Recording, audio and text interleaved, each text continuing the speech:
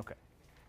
So after coming back from the ITS lab and seeing all the different research that is going on, and a lot of this research is practical, a lot of it is funded by government agencies, and it immediately gets implemented. So one of the things that was mentioned was the truck-only lanes on the 401.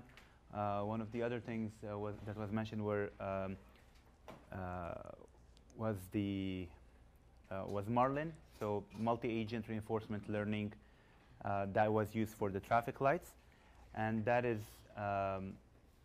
there's a pilot project 1 hour away from here, out west in the Burlington area, using that technology and replacing basically the control of a traffic light. And if that works, hopefully later on it will be in several bigger cities, using the traffic lights that basically learn what is happening around them and optimizing based on that. So now we're going to learn some of the techniques that are used to do that modeling and that analysis, and also a bit more about traffic assignment and routing and how those services work. Okay? So first of all, we're seeing all those networks with cars moving in them. The way you start with modeling those includes two things. So one is the traffic flow model, so how do vehicles move. So that would include the aggressiveness of vehicles, how often and how they change lanes, how familiar they are with roads, and their speeds and those mobility patterns. The other is the network or routing model, so the actual roads and definitions. So all of those traffic simulators are designed intersection by intersection, road by road. Takes a lot of time to have those systems and maintain them, especially for the large systems. So we're talking about systems such as the GTA, where 5.5 million people live. We have millions of cars. So having those is very accurate, and in a very accurate way, is a challenging task. So a network is defined as nodes and links. Nodes being intersections of roads or intersections of highways, let's say. So let's say the intersection of the 401 and the 404, two highways, would be a node, while a link would be a section of, let's say, the 401.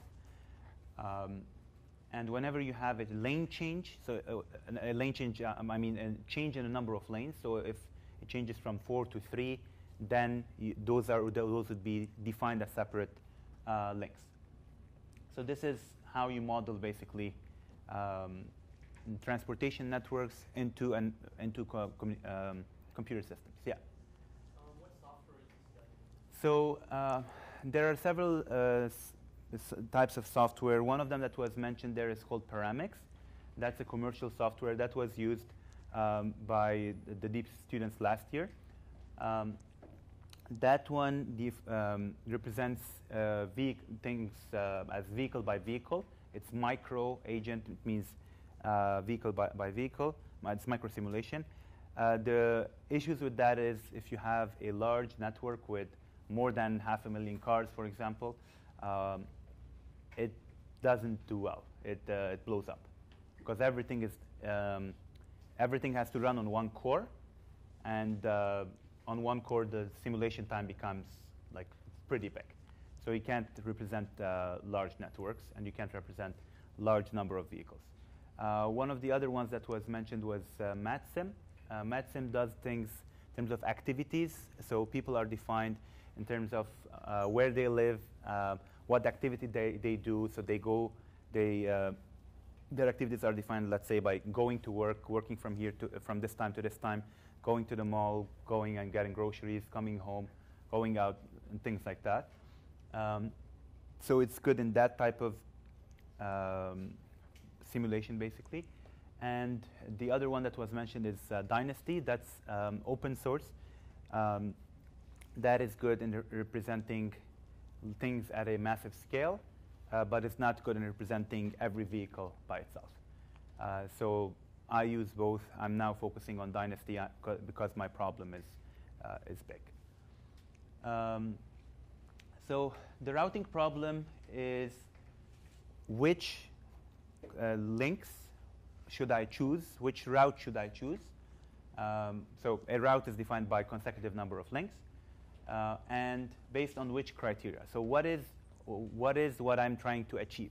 One of the things that Kasra was mentioning is sometimes it's not always about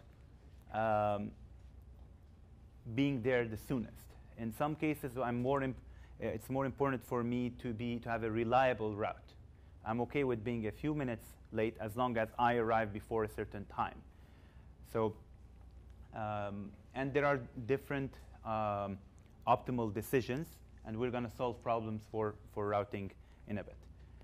So, as we said, network modeling, how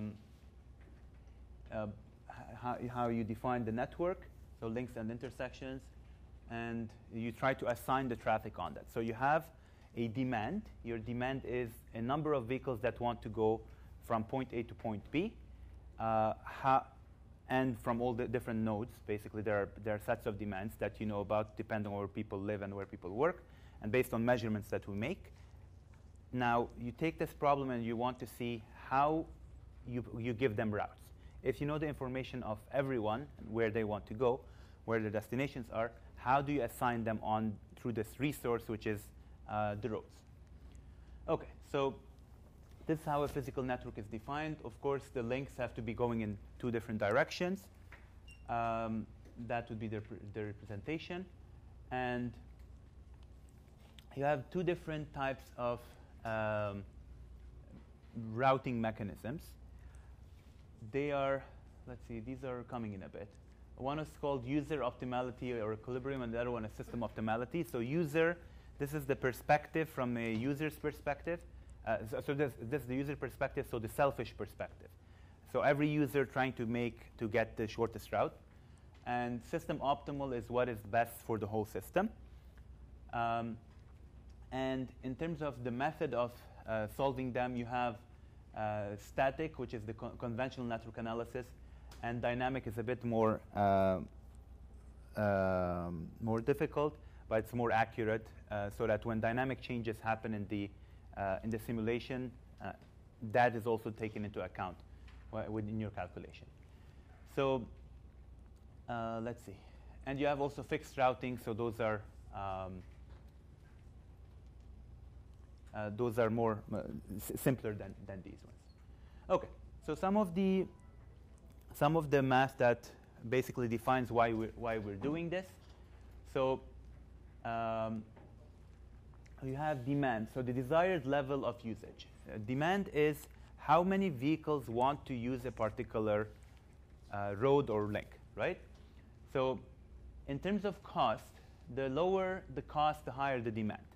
So if it's going to take me 2 hours to go to the mall on a Saturday afternoon, then I would be like, forget about it. I'm not going to go. I'll go at a different time, right? So less people will be willing to do that. The cost here is time, okay? And as we know, as we increase the volume, let's see. Is this correct?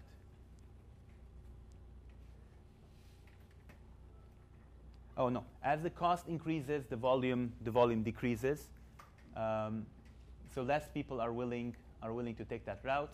As the cost decreases, so it takes less time to go to a destination, more people will be willing to take that route. Okay? Now the supply is the infrastructure. So most of the time in transportation systems, that's pretty limited, unless, of course, as was suggested by one of your colleagues, you change the direction of the road. So in the morning, let's say that road is only used to go south to the downtown area, and then in the afternoon, you change it to go north so that people are leaving work go out of the downtown area. So if you don't have things like that, usually the supply is limited. And in terms of performance, as you increase the volume, this is the travel time. So the travel time or the travel cost goes up. Okay? So if the volume is 0, the travel time is constant, right? So if there are no people on the road, I know that this particular section of the highway takes me 5 minutes. Okay? So if you go to the CP24 website, the lowest number that you would find for a route, that's your free flow travel time. Free flow meaning there are almost no vehicles on the road. As more vehicles start joining the road, what's going to happen is your density is going to increase, and then your speeds are going to decrease, as we mentioned there. Okay, so on the density speed curve, and then due to that, your travel time is going to increase. So this is called a volume delay function or volume travel time function, or link performance function. So the travel cost or travel time goes up. Now,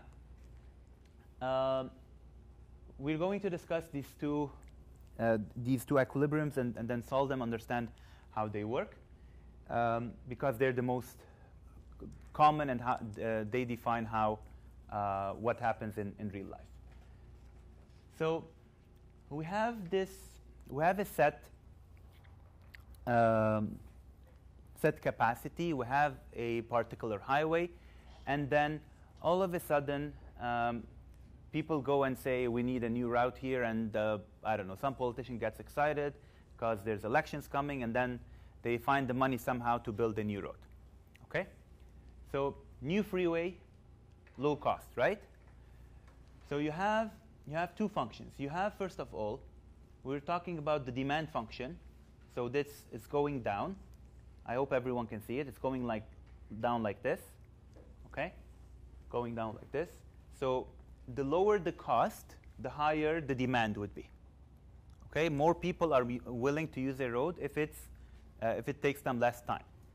Now, the opposite graph is the performance function. So the more people are are using the road, the performance in terms of travel cost is going to go up.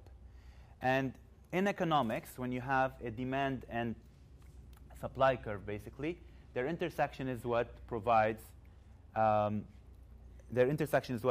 you the equilibrium point. So at the beginning, when we have a demand, our intersection was somewhere around here. Let's see, when there's a new freeway, okay, so we were at point 1. When there's a new freeway, the cost goes down. If the cost goes down, everybody knows about it and starts wanting to use it. So it goes here. Okay?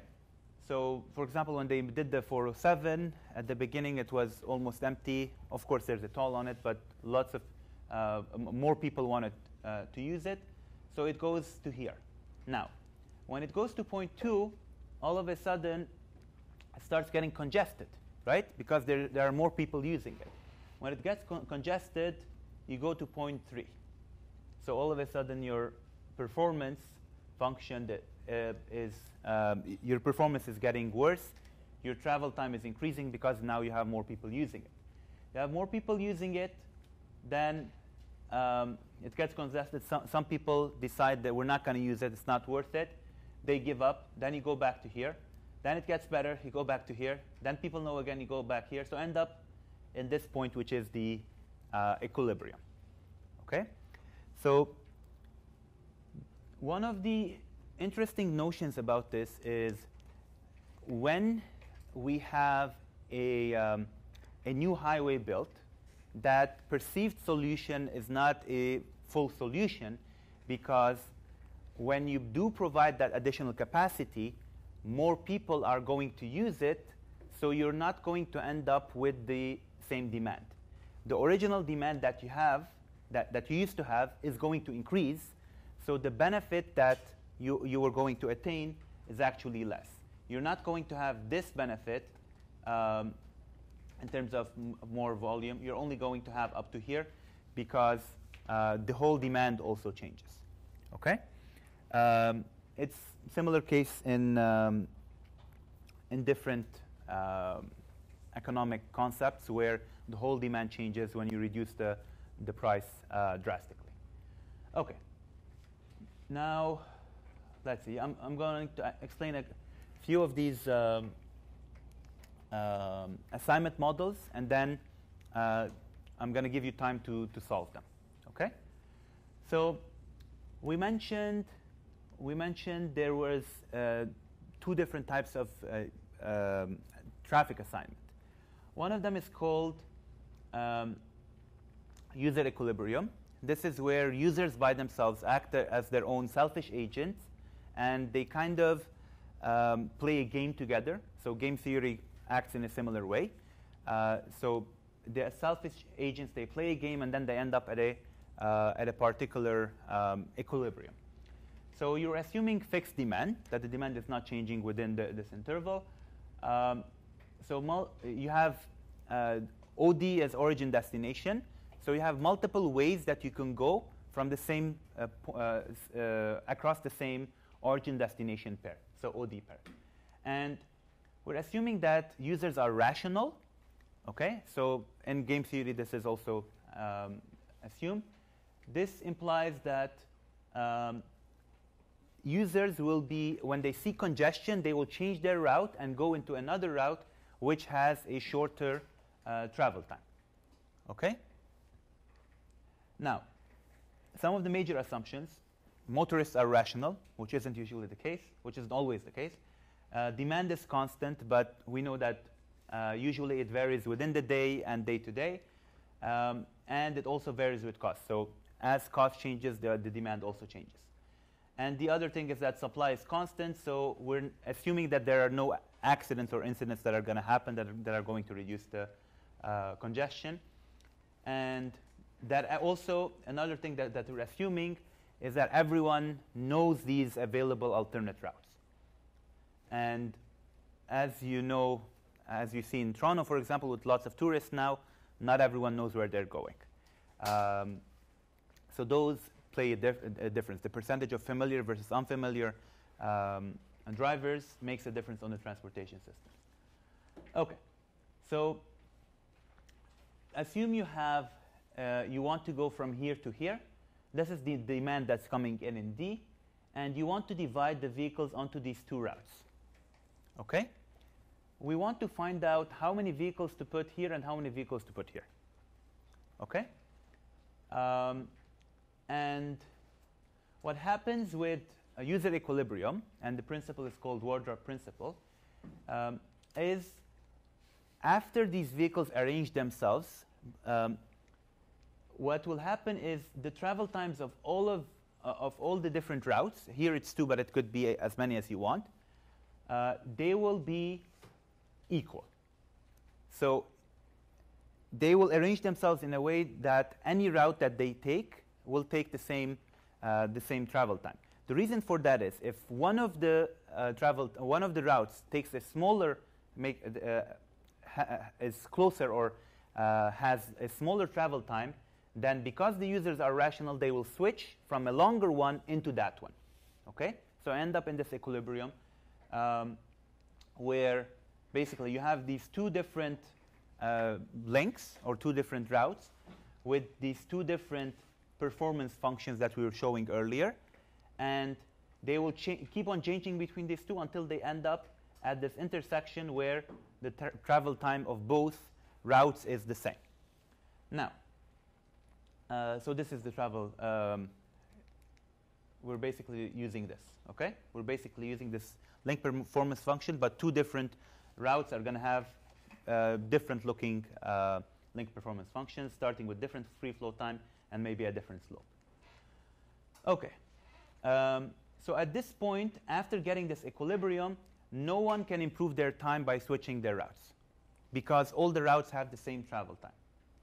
Now, that's in terms of user equilibrium. In terms of system optimal, this is what's best for the whole system. In here, what you want to do, what your goal is to minimize the total travel time for the whole network. In this case, each user was trying to minimize their own travel time. So they would have two choices. The one which is shorter, they would go to it. If they find a shorter one, they would go to it, ending up with all the links having the same travel time. In this case, you end up with so this is the system. You can think of it as everyone providing their destination request to a system, and the system is solving this optimization. And then they go back and say, you take this route, because this way is the best for the system. So the goal here is to minimize the total travel time for the network. And so this is not equilibrium from the other sense. And what ends up happening here is you have these two curves, similar to before, but instead of doing having an intersection between them, instead of having their own travel times being equal, what you will have is the marginal cost, which is the tangent of this curve, being equal on both. If you're not familiar with this, I can explain it to you in a bit. So the reason for that is because I care about the total travel time, I'm willing to send some vehicles on a route which is longer, as long as that benefits the total travel time and reduces it. If I send everyone on the shorter route, right, everyone's going to suffer together and the other route is going to be empty. So some people do need to go to the longer route for the good of the society. That's why this is system optimal is best for everyone. Remember that if you do this over time and then next time you send these vehicles to the longer one and the shorter one, it averages out and it becomes the best for everyone. But it's hard to implement this for people because they don't perceive the long-term benefits. They look at the short-term selfish benefits, basically. OK. So this is the math proving basically the slope and what it means. Let's see. So because I care about the minimizing total travel time, I want to minimize this marginal cost. The marginal cost defines the amount of time that it would take every additional vehicle that I put on that link. So every additional vehicle I put on that link, the cost of all the vehicles on that link is going to be that cost. And what I want to do is, for both of the links, I minimize that. I make them equal to each other so that the total travel time is minimized. So there are several ways of solving for these. There's an iterative way, and there's an exact way, and there are software that solve this. And what you're going to do now is you're going to solve this by hand. It's pretty simple mathematical equations. So this is the problem that you have. Let me go to the back to read for all of you. Please take out your notebooks.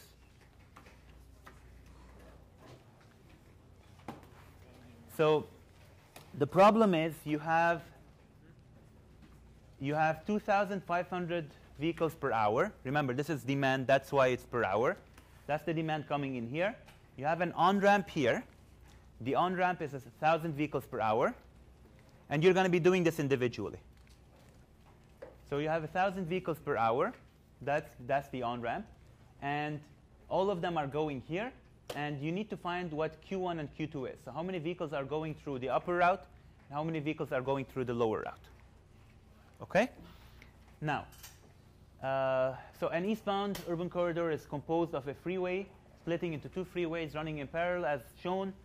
The performance of the first freeway, so this is the upper one. OK? T1 is for Q1, is 4 plus 3 Q1 over C1, where C1 is the freeway capacity of 2,000 vehicles per hour, and T1 is the travel cost in minutes. This should be an N. And Q1 is the volume using the freeway. Okay, so you're trying to find what Q1 is. The second freeway has a performance function given by T2 equals 6 plus 2 Q2 over C2, where C2 is the capacity. So for the first one, C1 is given. Okay.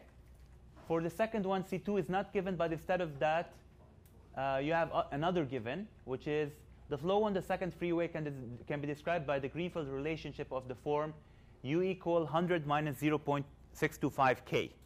So I'll give you the formula for that, which is what we learned in the morning.